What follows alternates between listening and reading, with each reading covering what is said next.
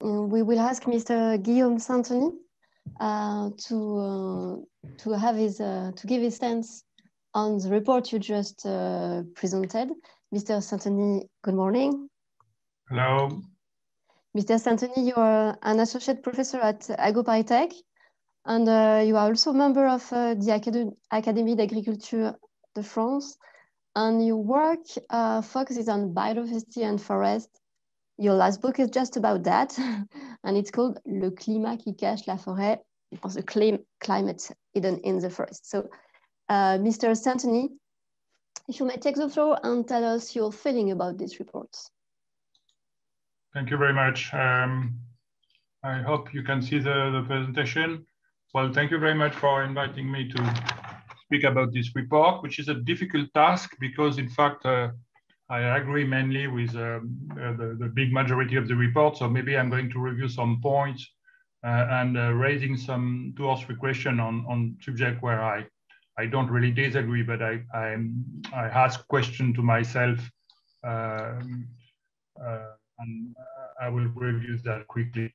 So first of all, biodiversity, what is it and trends? This has been well explained and I have no difficulty with that. We know that biodiversity is about 3 things: diversity of ecosystem, interspecific biodiversity, and intraspecific biodiversity, which play also for human beings. The state of biodiversity is not good. Again, vanishing of one species is not a problem. The problem is the rhythm of extinction, which is much too fast. And we know very well, this is a consensus, there is a consensus on that now.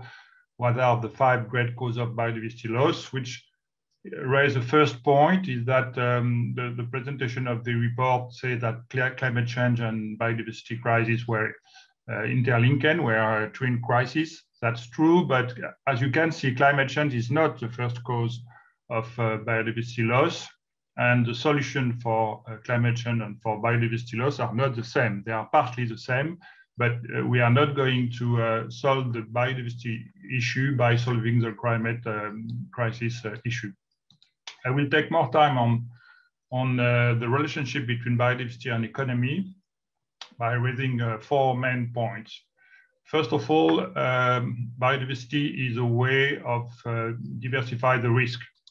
Some years ago, 10 years ago, there was a European strategy for biodiversity, and the title of this strategy was Our Life Insurance, Our Natural Capital, and European Union Biodiversity Strategy to 2020. That means the title of the European strategy for biodiversity was considering that biodiversity was a life insurance, which ring a bell to insurance people, I think.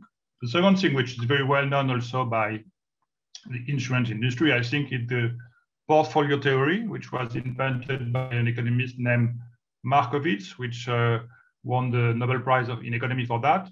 And he has shown that you have a relationship between risk and the return of an asset, of a stock, and that relationship is different. And if you want to diversify and to minimize your risk, you have to diversify your portfolio asset. It's exactly the same way of thinking for biodiversity. Biodiversity is a way of minimizing the risk. And you can see there that it's about the same scheme out there. You can diversify the risk coming from life, coming from biodiversity by diversifying your assets. And this is true as well as for domestic biodiversity in agriculture or in forestry than for wild biodiversity. And a practical example, which was made by Jean-François Souzana from INRA, he has shown that in the meadows, you have a relationship between the number of plant species and the biomass production, the weight of the biomass production first, and then the storage of CO2. That means more you have species in a meadow, more you have a production of biomass, and more you have sequestration of CO2, which means the importance of diversity in the world, biodiversity. Biodiversity is also a free factor, or several free factors of production. And here, the very important concept, I think, is the concept of ecosystem services, which was used by scientists since after the World War, the Second World War, but which was legitimate in a way by the very important report by the Millennium Ecosystem Assessment in 2005, which has shown that ecosystems were delivering some goods and some services. It has been explained by the presentation of the report. And this concept is now key to understand the economy of biodiversity, I think. So here I will have a first maybe disagreement with the report, but as you can see, I make it's a question more than an affirmation, because in the report it is said that the economic valuation for biodiversity has limitation. Yes, it's true, but I think we can go further and we can have economic valuation for biodiversity, and I think it's very important for the business community, because we cannot only rely on the fact that nature is beautiful and we have to preserve it for aesthetic or emotional reason, because this will not work from my point of view in a market economy. And the second thing which I question is that the protection of biodiversity would not be profitable in economic terms, and I think that in some cases it is profitable. So I will try to show that. First of all, on the value of biodiversity, we have several studies trying to show total value. Of course, these studies are not very precise and complete, but you can see that they show a very high number, it's order of magnitude, and this number are, of course, in the same time impressive, but also contested because they are above the world GDP, which makes some problem. I will not enter into this debate, but in another way, it's showing how much important is this free production. Then we can enter in some other value based on biodiversity. For example, ecotourism. You can see it's a very high turnover. Some more specific, you can see that water birds only bird watching in the US, the turnover is something like $10 billion. You can see also that we have been talking about coral reefs. The Great Coral Reef Barrier in Australia has a turnover of more than $4 billion, etc., etc. Same for fishing, the same thing. For health, it's of course a big market coming from biodiversity. You can see that we have in the world, we have almost 40% of the drugs coming from one way or another from biodiversity. You can see, for example, that Pacific yew tree is used for Taxol, for carrying a lot of cancers, and has an annual turnover of close to $2 billion, etc. So health is a big issue. The carbon value, of course, as you know, biodiversity has two roles in this field. First, it is conserving some stocks of carbon, which are already there. And then we have annual flows. That means each year there is a captation of some carbon, some additional carbon, which of course is an important value in relation with climate change. After that, we have some ecosystem values. That means we are able to put a value on some ecosystems. Wetlands, which are very important for several reasons. You can see that some studies are able to put a value on some ecosystem services. For example, the flood control, which is very important for insurance in La Bassée, which is east from Paris, which is a very important place because it's the Seine Valley, and if we manage well this place, that can reduce a lot the flood in Paris. The same studies have been made in Louisiana, etc. The contribution to commercial fishing, because wetland, and notably coastal wetland, is a place where a lot of fish reproduce. And we can find some average value, for example, for Europe. It's something like 10,000 euro a year, which is huge because the value of 1 hectare of wetland is not even that. It's sometimes half of that. That means the produced value for all these services are more than the price of the asset, which is astonishing. For the forest, We have done a lot of study on the French forest, for example. And what is wood, which is something like 1.3 billion euro, which, by the way, make the value of the asset of the total forest 70 billion, which is huge. But you can see that this commercial value is under some other value, which today are not marketed value, which are, for example, the recreational value, which is very important, and the carbon storage value. Then the biodiversity is also a social stabilizer, because in the biodiversity is more used by poorest people. It is more important in their revenue, and this is true as well in the South country, in the less developed country, and as well in the more poor people in developed country. You can see, for example, that a study shows that in some very underdeveloped country, let's say, the biodiversity and ecosystem services is a lot of the revenue, and sometimes a lot of the tax revenue. To the very well known sentence of Pavan Sukhdev, which was the main author of the TIB report, saying that biodiversity is the GDP of the poor.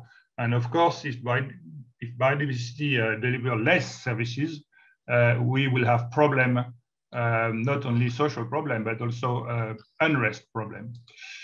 So where is the problem? The problem is mainly in that non-marketed value of biodiversity is in a lot of cases, and I would say in the majority of cases, higher than the commercial value. You can show that by two examples, which came from the Millennium Ecosystem Assessment Review, showing that in a lot of countries, notably Mediterranean countries, the commercial value coming from forest is sometimes smaller than or equal to the non-commercial value coming from forest. And here you can see that in some cases, sustainably managed ecosystems deliver more value than once they are converted to a single issue. One of a very good example is wetland in Canada, but also a mangrove in Thailand. Another disagreement maybe, but again, it's a question mark more than an affirmation. The report explained that one of the problems of biodiversity is that it's a common good, and so it's raised a free rider problem as well as climate change. I'm not completely sure about that, and I think it's a very important question for the business community and for insurers and reinsurers, because first of all, a part of biodiversity is private. When somebody exploits, including in a sustainable way, forest, he produces wood, and it's a private production. Game, you have private hunting place where you can sustainably manage the game. You have private reserve, and a part of the biodiversity is not international. It's national or local. That means that in climate change, if France is doing effort and if Gabon or China are not doing efforts, it's therefore nothing. But in the case of biodiversity, is for example, China is not doing effort, but if France is doing efforts, we can keep a rich biodiversity in France. Of course, it's not true for migratory birds and so on, but it's true for sedentary wildlife, which is, I think, an important difference. And then you all know, I guess, the work by Elinor Ostrom, which has shown very well that in commons land managed, there was very well some possibility of rules to manage in sustainable way nature and biodiversity. Risk.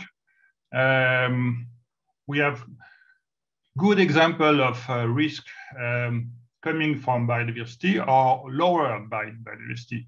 You remember the Asian tsunami in 2014. The studies have shown that where the mangrove has been preserved, the damage were much lower because mangrove has acted as a buffer, and as there was less dead and less material destruction. We had in the very recent days a problem in France and in other places in Europe with the frozen vine, and everybody was crying about that. But one of the cause of that, it's a reduction of the genetic diversity of the cultivated vine, because some people which are stay with diversity, with variety of vine resisting to frozen late in the spring season are not a problem. So maybe we could reintroduce a bit more diversity to smooth this problem if it's coming back another year. Else, we are losing option value. Why we are losing option value? Because on an estimate of 10 to 15 million species, we have been able to describe only 1.8. That means about 15%. What does that mean? That means that some species are disappearing before we know these species. And this is in this species disappearing, we could very well have the good drug for AIDS, the good drug for COVID, the good drug for this type of cancer or another one. And maybe we will never know, because we will never know this plant or this animal species which has disappeared. So it's a problem for human mankind. It's a problem for the turnover of pharmaceutical company.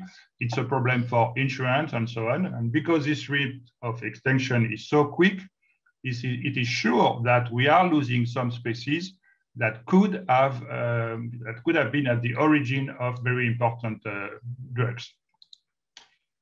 The new regulatory constraints, it's also something which insurance and reinsurance has to deal with it. I put you there the history of the thing. As you know, it has begun with the loi NRE in 2001, which was concerning only the listed company. The loi pour la transition écologique et la croissance verte in 2015 has insisted on the fact that insurance and reinsurance company were concerned by that, and was very much more precise, telling that they had to contribute to the energy and ecological transition, which is rather precise. And the new thing is that from 2009, the very precise article telling that they had to include explicitly biodiversity associated risk in their annual report. And the degree of application of this law, which is written, but which is not still published. It was supposed to be published in April. I guess it's going to be published in some days.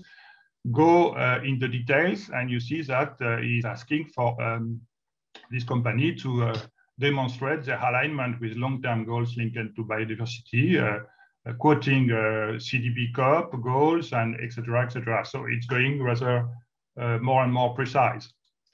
But the legislation is not, and the regulation is not, complying with the regulation is not enough, because you can see some case where you have repetition and governance risk going beyond regulation.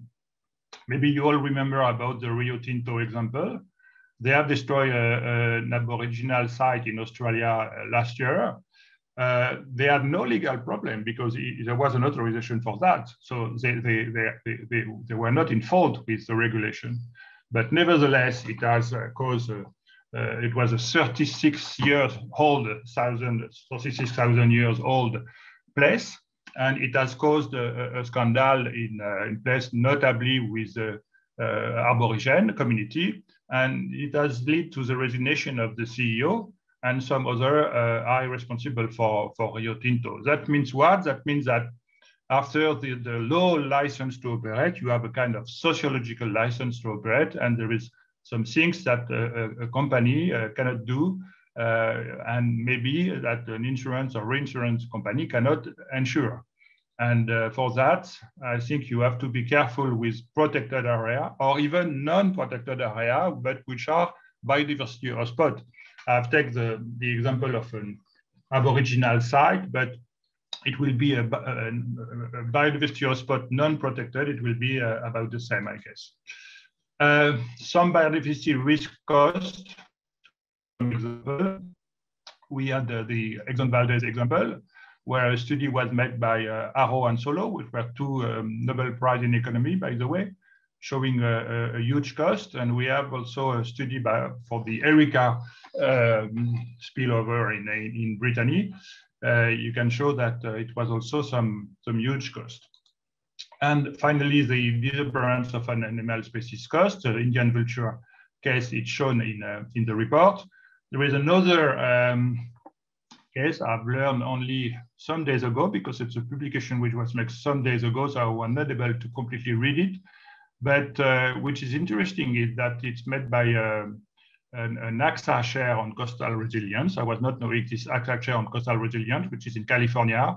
And this center shows that if we have a lowering of 1 meter high of the coral reef in the US, it could lead to more than $5 billion natural hazard cost. So that shows also that AXA and insurance are already working a lot on that. Some 2 or 3 words on the COVID example. The COVID-19 crisis was announced. I'm not going to enter into detail because Philippe Grandcola, which is one of the specialists of this kind of subject in France, has very well explained the thing this morning. But you can see that in this publication from 2015, we had the decomposition of the primary driver of past disease emergent. And what is striking is to see that the first cause is land use change, which is one third. And the second cause is agriculture industry change, which is the two together, both are responsible for 50%. And when you look at war or climate and weather, it's tiny proportion in compare to that. So what were we knowing? We were knowing by all the health organization in 2015, that means 14 years or 15 years before the COVID crisis, that we had a problem with the loss of intact ecosystem because they play an important role in regulating the transmission of many infectious diseases, and that the change in ecosystem and the loss of biodiversity have already altered the incidence of many infectious diseases. We were also knowing from this report that with high certainty, the overcrowded and mixed livestock practice was leading to dangerous novel pathogens, and SARS was quoted at this time already. It was in 2015. Here are some of the infectious diseases which are related to the loss of biodiversity with high certainty or high confidence level. It's only some synthesis because there is much more. And in France, we have also a report which is published in 2011 from the High Council for Public Health, Haut Conseil de la Santé Publique, which was explaining very clearly that we would have numerous occurrence of new infectious disease because of the loss of biodiversity. So again, in this case, you have, like in the climate change, to compare cost of action and cost of inaction. The World Bank has shown that if we were able to invest $3.4 billion each year in animal health, we would avoid the double of loss. To finish, some opportunities for insurer and reinsurance. Of course, there is in biodiversity new markets. The reports show some example. I'm not going to insist on that. You have also some legal opportunities. I recall that we have a very specific directive from 2004 on environmental liability. And it's covering 3 main things: water, soil contamination only when there is an important risk for human health, and also biodiversity by the way of protected species and protected natural habitats.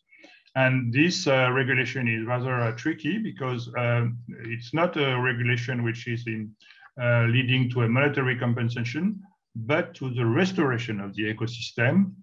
And not only you have to restore the ecosystem which was damaged, but you have also to find a way to produce the interim loss during the time the ecosystem was bad, the time when it is restored. And that's in a very concrete application of the ecosystem services concept. The idea is that during 1 year, 2 years, 3 years, this ecosystem services has not been produced by the damage in the ecosystem, and they have to be produced because they are missing to the economy. Other new markets, you have plenty of possibility, which are not in the report, but I can add it. And finally, what reinsurance could do? Well, I am not a specialist of reinsurance, so I don't know exactly the business model. So maybe I'm finishing by that in a direction which are not good. But first of all, simple idea, diminish the risk, having encourage preventive measure, eliminate or lower bad risk. I think that we have a moral hazard question, which is a type of question very well known in the world of insurance. Is it normal to insure illegal construction, illegal buildings, notably in protected areas or in a risk zone? It's a question which has to be raised, I think. And the second thing that insurance world could do, because the reinsurance world has already done it for climate change. I have to recall that Swiss Re or Munich Re, for example, were very active in the beginning to raise attention of the different states in the world for the take measure to fight climate change. They could do the same thing for biodiversity. First of all, first example, insurance need to invest in long-term assets with low but regular returns. They invest sometime in forests. I think it's less than before. We have a very big debate in this moment to know if the carbon storage by forests could be could raise some payment for ecosystem services. I think it would be a good thing for several reasons. First of all, it will increase the forest and wetland return, by the way. It will diversify this forest return, and it will incite people to sustainable management of this forest. And the second idea is that sometimes some regulation, if we had a better application of this regulation, it will diminish risk, and some of these regulations are very good for biodiversity. I take several examples here, but I would like to underline the French shoreline law, which is a good law, which is coming back to 1986. It was adopted at the unanimity, which is very rare in France. And sometimes this law was voted at the beginning for landscape reasons. Then we have realized that it was very good for biodiversity, because biodiversity is very good, is very high on shoreline, more than inland. But now we are realizing that this law is also very good for climate change, for the risk coming from the rise of the level of the sea. Because if all the places which are protected by the shoreline French law would have been urbanized, the risk on the shoreline would be much higher, and it will be a problem as well for the state, for insurance, and for the people. And I can show you only one example, which was the Dintia problem. You remember the Dintia problem some years ago, 53 dead people, 2.5 billion damage. Everybody has said it's a climate change problem. No, it's not a climate change problem. It's also a biodiversity problem, because all these houses have been constructed in a shoreline protected place. And the regulation, the urbanism regulation of the place was not in accordance with the shoreline law. So you can see very well, we are very close from the shoreline, and this place was a wetland before, so it was not a place where it was possible to build, and all this authorization has been delivered against the shoreline law. So sometimes this type of regulation can help to save biodiversity, help to lower the risk, and can be, I think, a good part of the business model of the reinsurance. Thank you.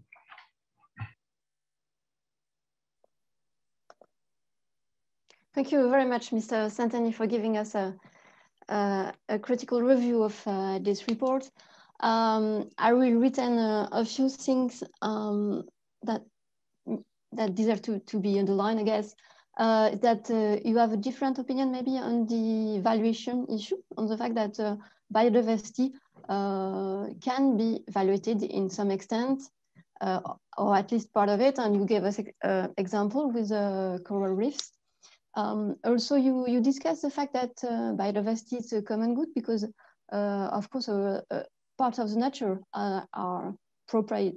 belongs to people, so they are also responsible for what's happening on their territories. Also, you underline that the regulation we have today already can give some opportunity and maybe some new markets for insurance and reinsurance. Just to go just a bit further, we don't really have time, but just one more question maybe. We have some new kind of obligation in France, which are called real environmental obligation, in France, ORE. And it brings a tax rebate for protecting forest or agricultural area. And what do you think about this? Is this kind of tool that could be an inspiration for reinsurance to tackle biodiversity? Yeah, it's a very well-known tool in the US under the name of conservation easement, in Canada, in Australia, in New Zealand, in South Africa, etc. The idea is to have some contractual way of protecting biodiversity. It's working very well in the US. You have several million of hectares which are protected this way. The idea is that the owner stays the owner of the place, but he has to comply with some rules which are contracted rules. He contracts with a moral person qualified in the field of environment, and he agrees to make some use or not use of the pledge, which are good for the conservation of the place. And he has tax incentive, rather important for to do that. So the biodiversity law in 2016 has put this system in place in France under the name of ORE, Obligation Réelle Environnementale.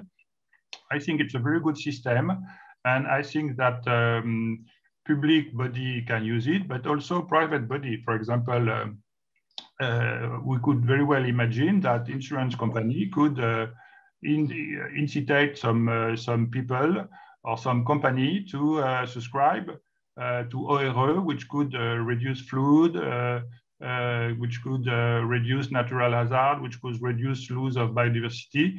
It's the advantage of the system is that it's very decentralized, and it's not costly because you don't have to buy the land, you know. For example, in France, we have an organism which is Conservatoire du Littoral, which is working well, but it's rather costly because you have to buy the land. In this case, you can arrive to the same goal with investing much less money, and private company can do it. For example, a company like Danone is already using this type of tool under a different name to protect the what we call the captage perimeter of the drinking water. Okay. Thank you very much, Mr. Sainteny, for all those very interesting examples on a concrete solution to you underline.